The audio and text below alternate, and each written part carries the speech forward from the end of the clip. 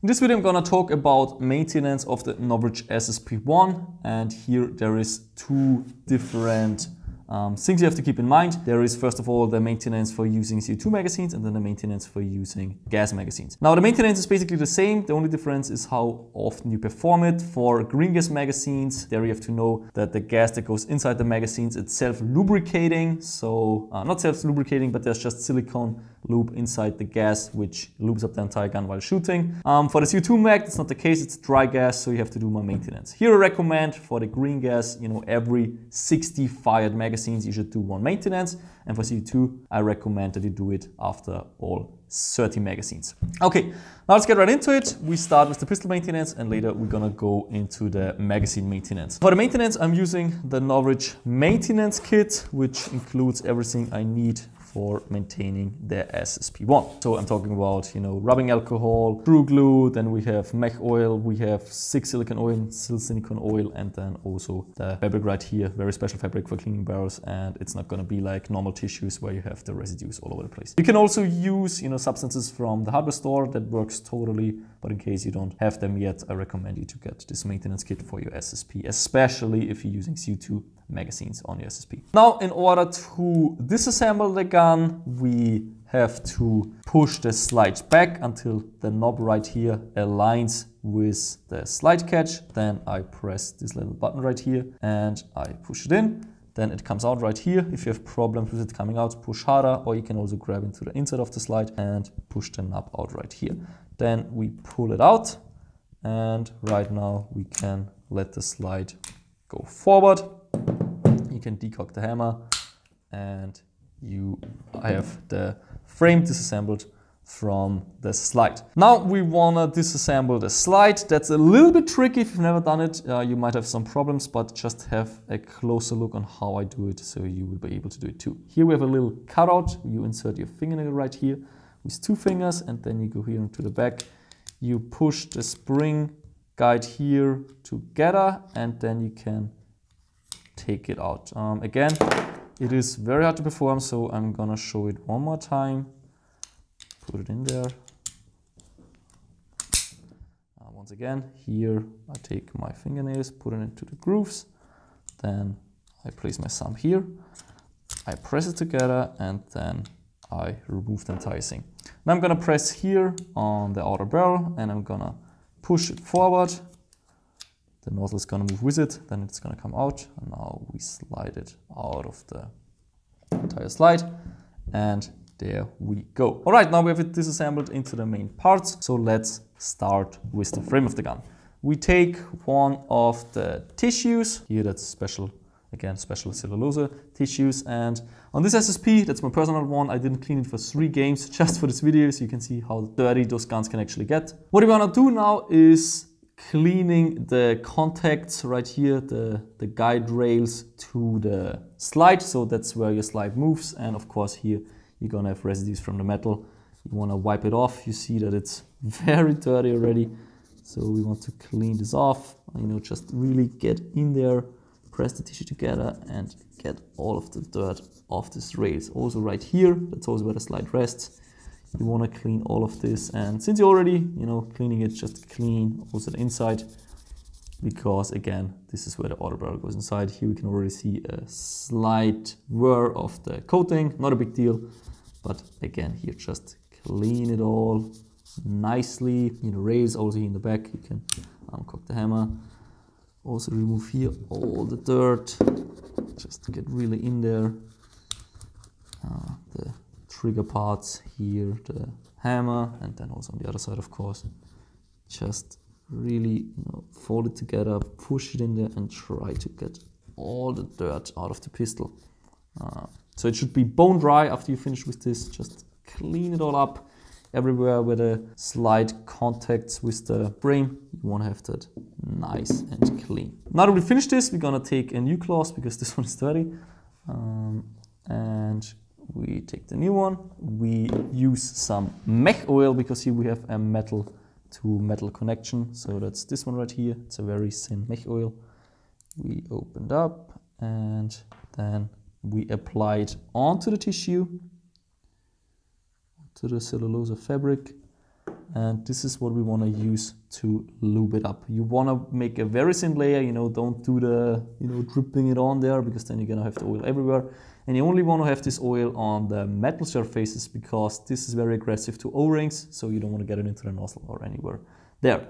So you just make, you know, you put a very thin and nice layer of this oil onto all the parts that connect with the slide. So here you will see it's shiny, here it's dry. That's how you want to have it. Just put it on there, get it onto all the parts, and then you know, put more oil and put it here on the other side. Again, really get it in there so all the contacts are oiled up and looped, so you get a nice and smooth cycling slide. Also in front, and then we also, you know, once again refresh, put more oil, and also get it in here, because of also here the slide is going to touch. Okay, there we go. Then you also want to put some of the oil here onto the hammer and here onto the sear parts, because here the slide, you know, it's gonna rack back the hammer, and you want to eliminate wear as much as possible. That's why we put the oil on there. So much about the frame. Now you are actually already done with the frame. As you can see, it is very quickly done. So we can put the frame aside. Now we're gonna move on with the recoil spring. Here, what we wanna do is, you know, take it apart, take off everything right here. The spring guide itself is 2 pieces, so try if you can unscrew it. If you can't unscrew it, you're all good. If you can unscrew it, however, unscrew it all the way and put some of the screw glue right here. You put it into the thread, really work it into the thread or drop it into the hole, and then you screw it back together.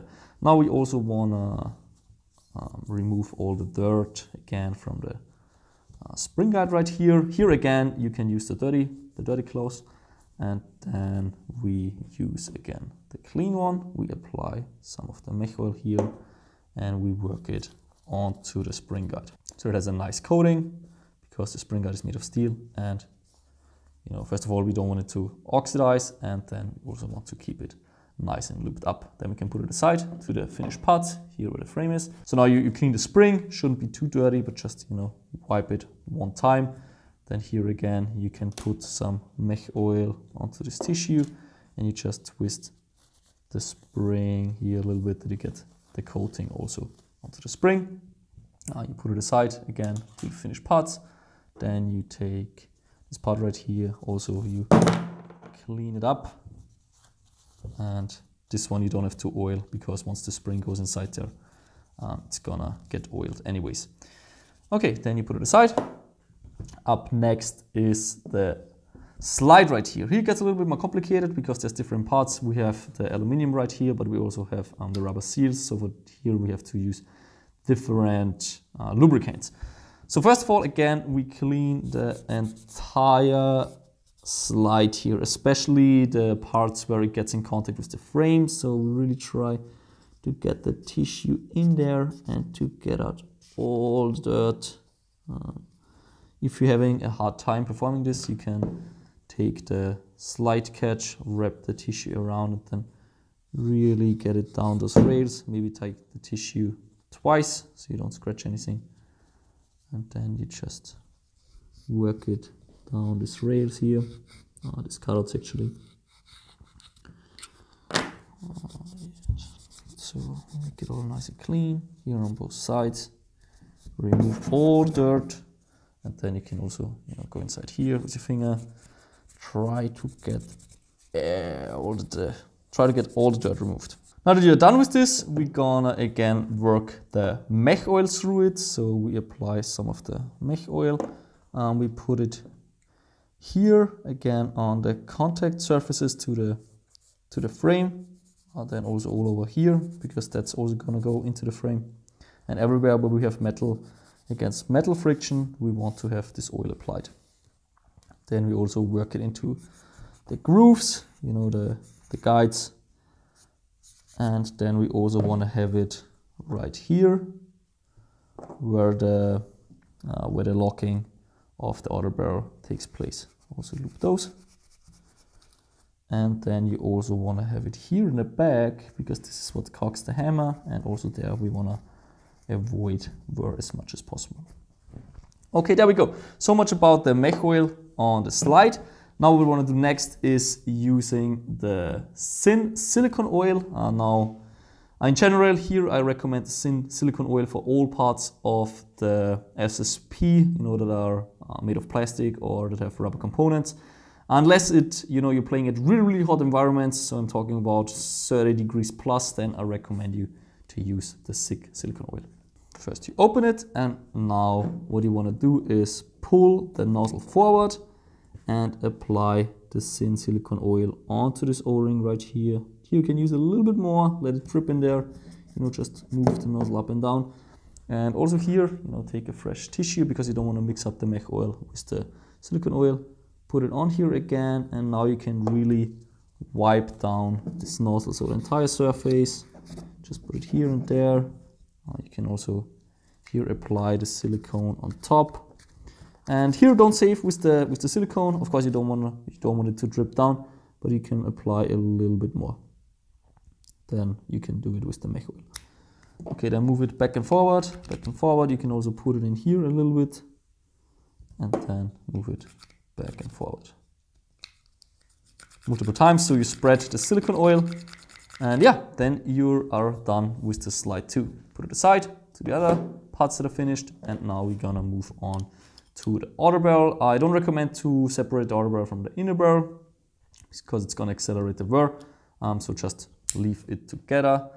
What we want to do here is we take a part of the tissue right here, rip it apart a second time, and then there's 2 ways to go. If you have a barrel cleaning rod, you just fold it and you put it through this loop. If you happen to not have a barrel cleaning rod, you can also use a line, some small rope. You just push it down, you make a loop, you push it down the barrel, and when the loop is here, you just put the tissue through and then you pull on it. But I have a barrel cleaning rod, so what am I gonna do is I use the rubbing alcohol, this one right here, also included in the NOVRITSCH maintenance kit. Just put it here, then I can put some of the rubbing alcohol here into the cap, just a little bit. Actually, it was too much already. And then you want to soak the cloth in there, and you want to push it down the barrel. But before, you want to turn off the hop-up completely. So push this little arrow all the way to 0 hop-up, and then go down the inner barrel.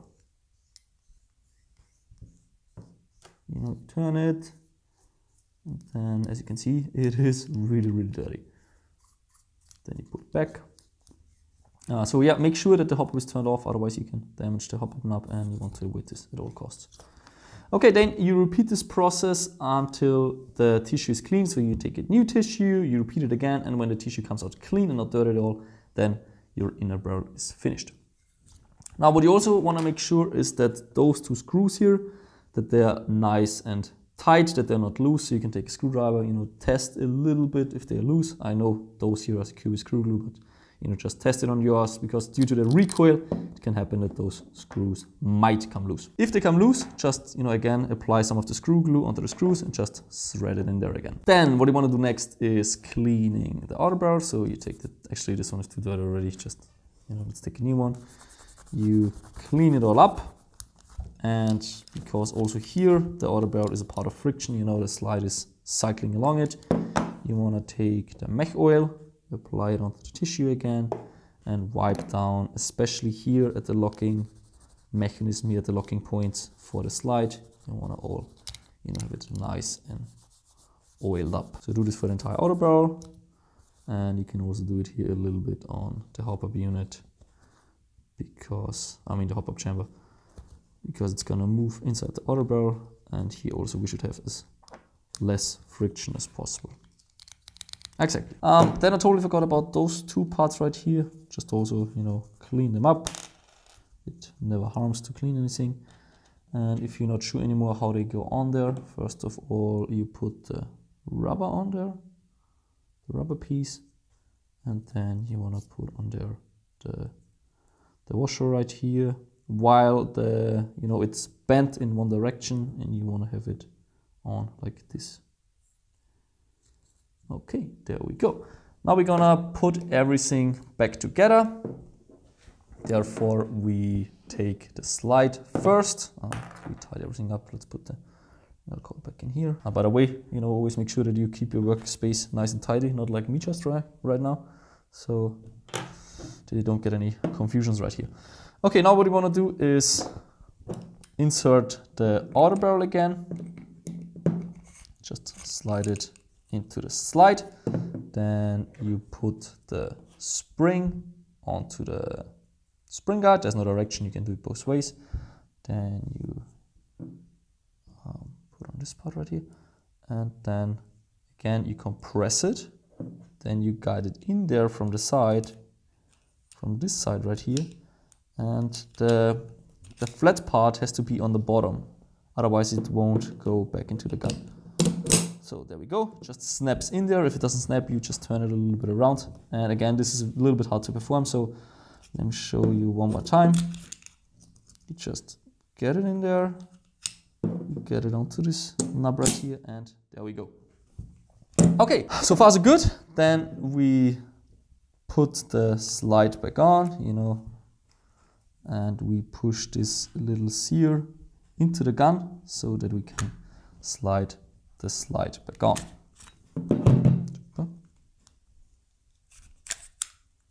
Now if you're having problems with this, maybe the outer barrel is misplaced, so just rack it a few times until it locks into the right place.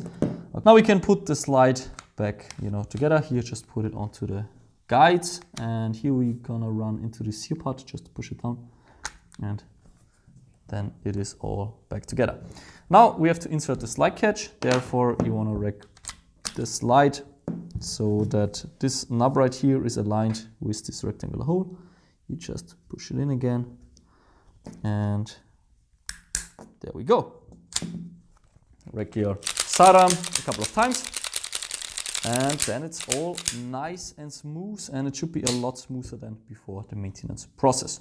On the outside, you of course, can just clean it, keep it dry, don't oil it here because it's gonna attract dirt, it's gonna stick on there. So don't overdo it with oiling on the outside. Actually, don't oil it on the outside at all. We talked before about screws that can come loose. Now all of the screws are secured with screw glue, but after heavy use, maybe some of the screws come loose. One that likes to come loose is this one here on top. So just use a flathead screwdriver and try if it's easy to move. If it is easy to move, add again some screw glue. And that should be it. Now here we have the magazines. Those are actually also very, very important to maintain. So let's first of all clean them. But before we have to disassemble them, of course. So we push down this little knob right here.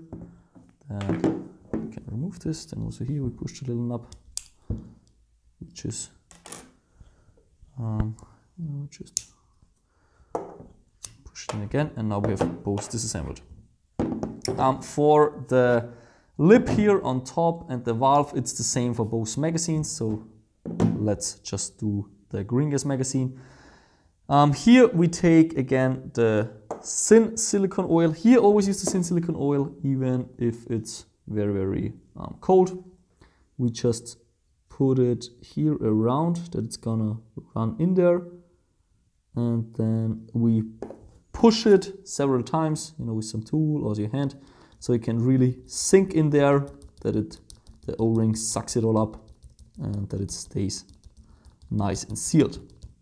The next thing we want to do is apply the oil here onto the seal lip, so that it doesn't just for longer lifetime, and then you want to put some of it inside, and then by pressing this valve here in the back, it should run into the valve again to keep the entire thing sealed for a very long time. Okay, what you want to do next is oiling here the valve right here. Again, you take some of this in silicone oil, you put it here and keep the magazine for a while like this, so that it sinks in there. If you experience any leaking, most of the time it helps to use a valve key and to tighten this up a little bit. What also helps is tightening this screw right here. And what you can also do is take the screw completely out and then apply silicone oil around the seal right here. But only do this if you have leaking problems, otherwise you don't have to do this. Okay, then you can put this back on. That's the right one actually, that's the right base. Okay, and now you can clean the magazine. Just use a fresh wipe. Just wipe it on the outside a little bit. That's always good. And what you want to also do is you want to wipe the inside right here. That magazine is actually brand new, so it's not going to be dirty at all. But you just, press it in there and you go along the feeding tunnel, because if there's any dirt or any oil in there, you want to remove it. It should be as dry as possible, because once there's oil in there, you're going to have the oil inside your hop up, and then it's not going to work properly anymore. So keep it clean and keep it dry here. If you have oil in there, it might help to actually put some rubbing alcohol onto the tissue, which is a dissolvent, and it's going to remove the oil a lot more efficient than just a dry tissue. Okay, that's about it. That's how you maintain the SSP, how you maintain the magazines. Here on the C2 version, before I forget, you don't have to do anything here in the bottom, just do the maintenance on top, and that should be it. Okay, thanks for watching. Hope you learned something, and yeah, if you have any questions, don't hesitate to write me an email through the contact form, but please first go through all the videos and then go through the FAQ so that I don't get a million questions that are all the same. So thanks for watching, and I'll see you guys on the next guide.